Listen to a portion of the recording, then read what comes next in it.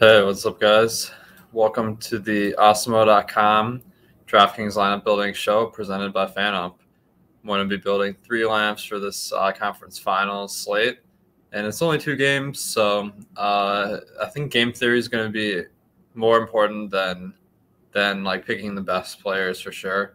Just how you like balance players from these 2 games. So I'm going to try to build 3 lineups demonstrating that.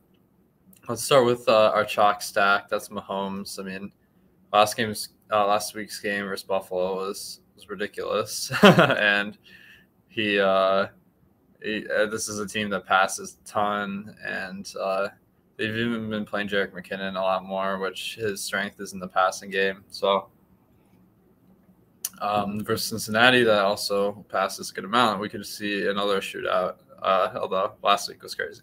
All right. So how would I stack up the Chiefs? Probably one of Hill and Kelsey, although they are somewhat cheap this week. You could potentially play both, but let's go with Kelsey. And then one of the kind of off the radar plays is Mecole Hardman. He's been playing more recently with the team not using Josh Gordon, so I think Hardman is a sleeper that maybe people aren't really that excited about playing. And then I think you could stack up 3 guys. I'll probably do that more often than not. So I think Pringle is pretty reasonable. Let's come back to that. I'm not sure exactly who I want, but I do want actually I'm thinking about it. McKinnon makes sense. I don't necessarily want to play Joe Mixon in a Kansas City stack because game stacking in a 2-game slate really isn't as important. So I just know I want to play either Mixon or McKinnon. If Mahomes is going to get there and be the highest scoring quarterback, it's not like Kansas City has to be trailing for most of the game. So maybe I'll run it back with some wide receivers like on Cincinnati. Chase, Higgins, Boyd, all fantastic options.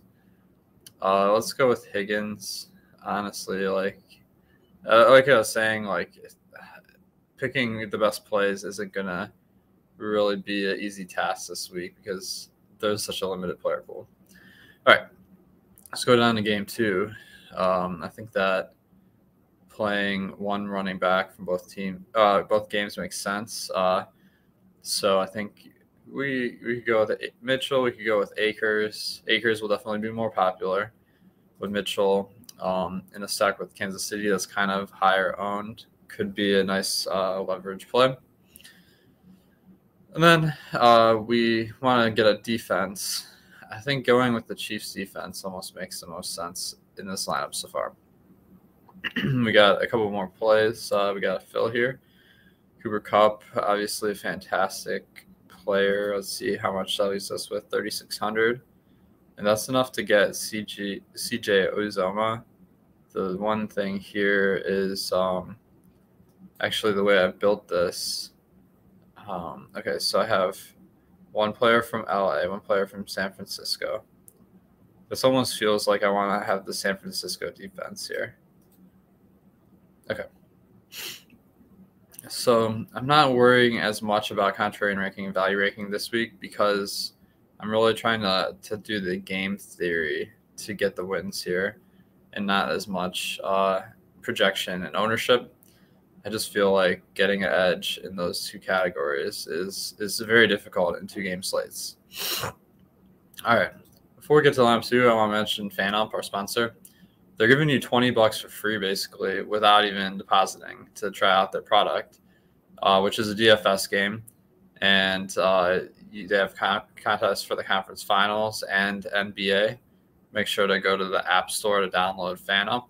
And if you use that promo code Awesemo, you get 2,000 free player points, which is $20 value without even having to drop any money on deposit.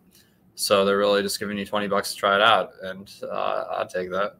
All right, lineup 2. Let's go with Joe Burrow. I think that Cincinnati, like, most likely is going to have to pass a lot. So I think that the stack makes sense. And really 2 or 3 of any of Chase, Boyd, Higgins, Uzoma makes sense. Let's go with Higgins, Boyd. And then I think you could play Mixon in this lineup, but I almost feel like you want to play McKinnon and hope that Kansas City has a good day, or you could play Hilaire, although he didn't get that much snap share last week. All right, let's throw in. So Cincinnati is going to be passing a lot. We're going to expect that Kansas City also puts up a lot of points. So let's throw Tyreek Hill in this lineup.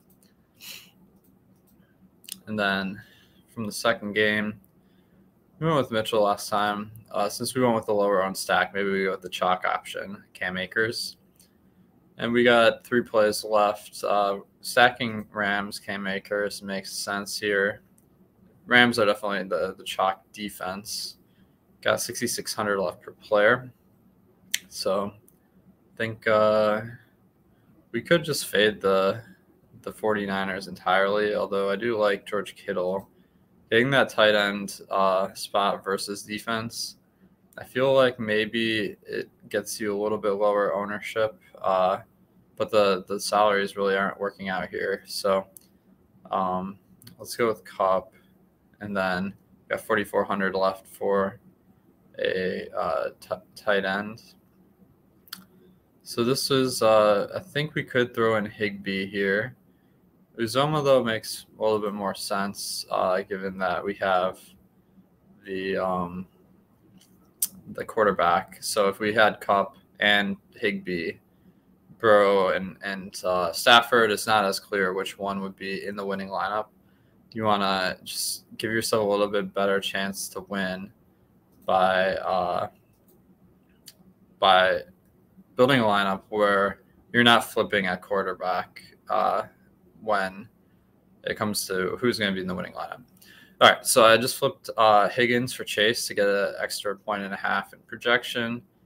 The value ranking is very good, 143 projection compared to 136. The ownership very high, but this is kind of the dilemma this week. So lineup 3. This is the Ram stack. So they are playing in a dome, and that's going to be really favorable, although the weather in Kansas City is not bad this week.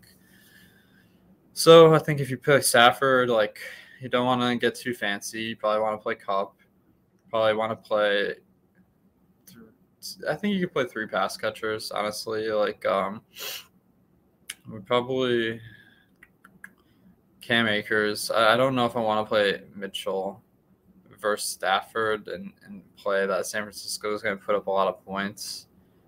That kind of approach doesn't tend to work in a 2-game slate as well, because most of the time, one team's going to put up a good show and the other team is not. So let's throw Cam Akers, Kupp, and then I think Van Jefferson's going kind of under-owned this week, so I do like him. In game 1, we got to get a running back, so let's go with Mixon in this lineup. Let's assume that Cincinnati gets some of it going on the ground. Let's pick Kelsey, and let's pick the Bengals defense. All right, now we got I'm kind of doing a San Francisco fade in this lineup, so I think we can pull that off by just picking another Bengal and picking another Chief. So let's go with Higgins and Pringle.